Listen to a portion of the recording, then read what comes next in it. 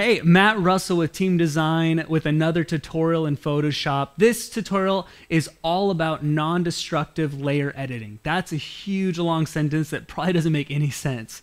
But I constantly see people open up Photoshop and go to the erase button to start deleting stuff away. Don't do that, all right? Bad habit. There's nothing worse than trying to undo something you did 500 steps ago, okay? What I want to show you today is how to delete something, but always be able to go back and undelete it. Okay, it's just called using a layer mask. I have an image here. It's a wonderful, rocky image with a bunch of depth of field, and I want to insert text so that it slides behind this line. So there's kind of a depth of field break. And what I like to do is whenever I insert text into an image, I always look, how can I do something naturally? How can I put this in so it looks like it belongs to the image? So let's go ahead and open up text. I'm just going to type in, let's just do beach. If you ever type something in and you can't find it, and it might just be on the wrong layer order, just go ahead and drag it up. White looks kind of off. That looks weird. Let's change it to black. That looks awful. A quick pro tip, something I like to do is in the color picker option when you're on text, so see how it's right here, click that, you get an eyedropper, and I like to sample around till I find something that kind of looks like it belongs. That looks great. That hint of blue, see how it just meshes in so much better than that? Have you ever seen someone do a flyer and it's like, I want to make it stand out? Don't do that. Please. That looks atrocious. Pick something that, maybe a color that belongs in the image that comes from the image. That looks great. So let's go ahead and I just want to move this down so it looks like it's gonna break into that depth of field. Let's make this a little bit bigger. Boom. Okay. First thing with layer mask, I just want to zoom in. I always like to get in close, see what I'm doing. Using layer mask, it's just this button down here. Click it. You're going to see an attachment onto the file.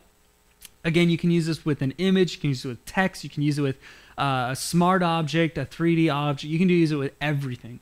And the best way to understand this is you're just painting over the top. Painting black or white. That's your option. That's it. Black or white. Black deletes it away and white adds it back. So no matter how many times you delete it, you can always get it back. So go on the brush tool. The number one button that you're going to press over and over is X. All it does is cycle back and forth between black and white. So press the X button. Let's go ahead and delete some of this. Press it again. Add this back. And all I want to do, use a brackets to grow this, is just get rid of anything that's below that natural line. And so I'm just kind of playing it by ear right now. So it looks like, I'm going to zoom in a little bit more. Go ahead and make this. I'm just coloring around the edges. So see how it goes right there. Color that into the edge. Get rid of this stuff down. Whoops, X again. Get rid of this stuff down here. Delete this out. I could have just made the bracket bigger. Hold down space to move over. Delete this out. Let's get a little closer to the edge. Open up the bracket again. Oops. And that's pretty much the technique. That's it. You just use the X button, delete some of it, add it back. Let's go ahead and add this. I don't know if I like that, but we'll leave it for now. We'll zoom out and see what it looks like in a second. Here we go. Add this back. Cut this away. Cut a little bit of that away. Boom. Add that in. Cut that. See, it's already starting to take shape a little bit. Let's delete a whole bunch of that. Boom. Press the X button. All I'm doing is pressing the X and painting. Oops, wrong way. Got a little happy I'm pressing the X too much. Okay, make it a little bit bigger. Cut that away. cut too much. Cut too much. Add it back. Let's cut this. That's really all this is. I'm just going to leave the camera on so you can see exactly.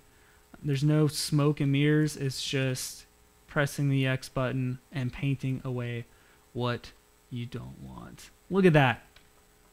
Look how good that looks. Like it's on a brochure to Santa Barbara, Santa Monica. Something like it looks like a beach community. Last tip I want to leave you with is, let's say, oh, I wish I had that up just a little bit.